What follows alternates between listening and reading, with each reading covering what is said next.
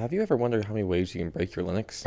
I have. Okay, so we all know that RMRF can absolutely nuke your installation of Linux, but how many other ways can you break your Linux? Now, I tested everything that I'm about to talk about on a Linux Mint VM, on Hyper-V on Windows, sadly, because I can't be bothered to set up a virtual machine on Linux. Okay, firstly, a very surprisingly easy way to harm your system is simply by changing the system time. Now, I hear you saying, what does that have to do with anything, and doesn't my time sync automatically? Well, yes, and you do have to disable that, and consequently, this is still pretty easy to fix, but this does completely mess up your system. This is because a lot of encryption actually relies on time. Things like SSL, HTTPS, and a few other things, I think, rely on time for encryption, so if it's not accurate, it's not going to work. Now, understanding why this is the case is very confusing and takes a lot of thought and brain power, but if you want to get better at this, you should check out today's sponsor, Brilliant. Brilliant helps you become a better thinker. They have thousands of interactive lessons in math, science, programming, data analysis, and more. They're a learning app designed to be uniquely effective. Brilliant helps you build your critical thinking skills through problem solving, something that you probably do a lot, because guess what? You're probably either a programmer or a Linux user or both, and your problem solving skills are your best asset. So while you're building real knowledge on specific topics with exciting and bite-sized lessons, you'll also be learning how to be a better thinker,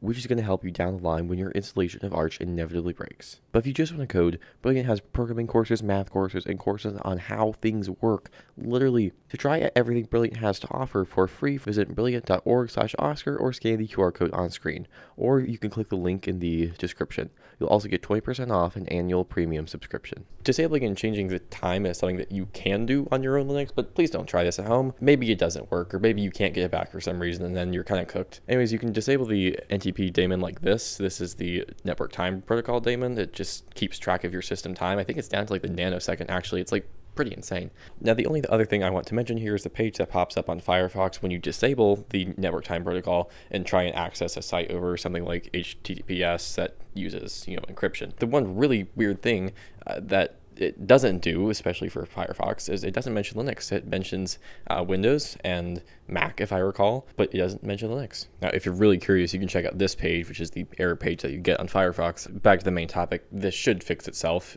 as long as you don't disable NTP, and even if you do disable NTP, you can just start it again with systemd. Now, for a more unique way of destroying your system, you can actually delete systemd targets. And if you're not on systemd, you're probably running OpenRC.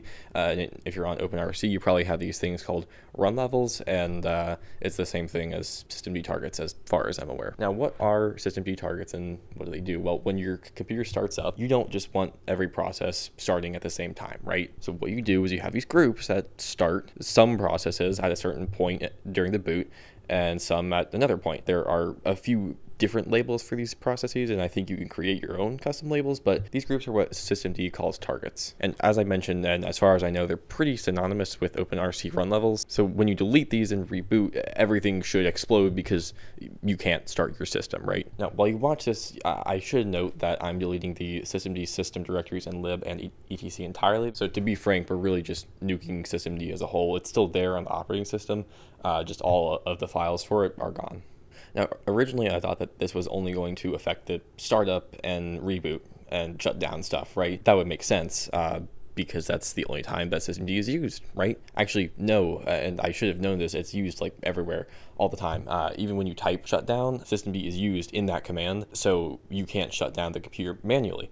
So I tried shutting down the virtual machine itself, and apparently Hyper-V doesn't just pull the plug on the virtual machine, it tries to shut it down normally. Yeah, I literally could not close the VM. So if you know why this happens, please let me know.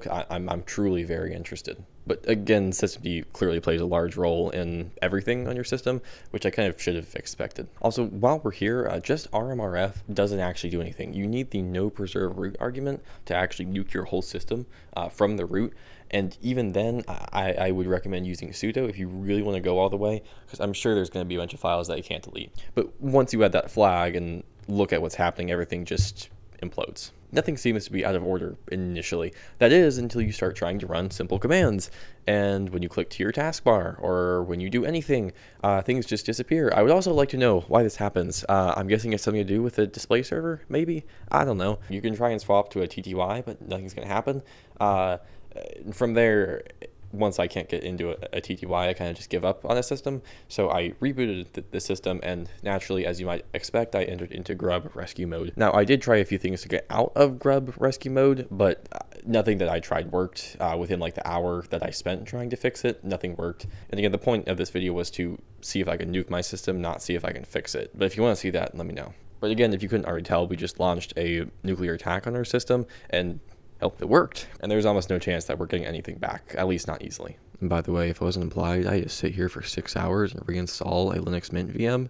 So if you like what I'm doing, please subscribe. Next is a fork bomb. You've probably seen this little monstrosity floating around on the internet or some forum. Now, when I ran this, I was expecting everything to just freeze. The point of a fork bomb, at least this fork bomb, is just to kind of implode your system temporarily. Well, the way this fork bomb works is by spawning a bunch of user processes. I'll put a link to a really helpful guide that I found on how it actually works somewhere down in the description, so check there. But the problem with user processes is that there's actually a few different ways to limit them, some of which I'm sure that Linux Mint and probably most distros utilize out of the box. Things like ulimit or limits.conf, or things like PAM, which stands for Pluggable Authentication Modules. I just had to check my script there. It's a very fancy thing apparently, but apparently it also can limit user processes. So what actually ended up happening was nothing. About a quarter second after I ran that command, processes just stopped spawning, as you can see here. Now, I did try and change ulimit and limits.conf, but I never got that to work. I also tried some stuff with PAM, and that didn't work either. Either way, due to the nature of how this fork bomb works, I don't think that this would permanently damage your system.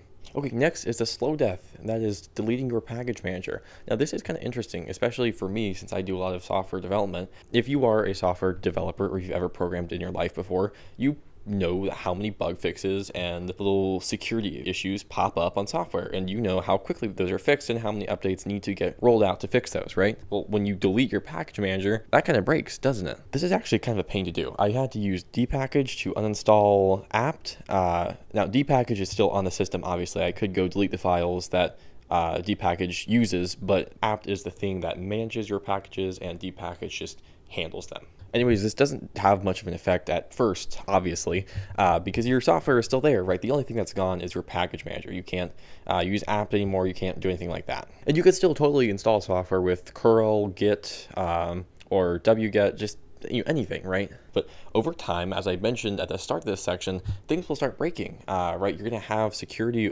vulnerabilities that slowly creep into your system because somebody finds them and then exploits them, and then they get patched, but you're not getting those patches. So you're still running with all those exploits on your system. Now, for instance, I have 1,163 packages installed on Arch, and there are constant updates and bug fixes and patches being pushed to those packages and those pieces of software. And if I don't get those updates, I'm kind of cooked. Now, the actual question that I want to answer now is the following. Can you always repair your system? Now, while I was researching for this video, I realized that this is an absolutely mammoth question, and I'm not going to try and answer the whole thing, but let's try and answer the ways that we've broken our Linux. Okay, so for systemd, yes, if you can get those files back before you have to do anything drastic, and as long as your power doesn't cut out, you're probably good, right? Now, RMRF, I'm 80% confident that you might be able to get some of your data back with data recovery software. So maybe, if you got lucky. Okay, fork bomb, not permanent. Time, definitely fixable. Please don't try it on your own computer though. Now, for your package manager, this is interesting. As I mentioned, you can still install software without a package manager through curl, wget, git, or just download the software and manually install it yourself, right? But I don't know if you could install apt this way. I'm sure you could, right? It's just another piece of software. It's just a really important piece of software that we nuked from our system, but you should be able to, right? But what have you broken on your Linux? I know that I've locked myself out of my Linux almost 3 times now, I think. Don't ask how that happened, but let me know down in the comments. Peace.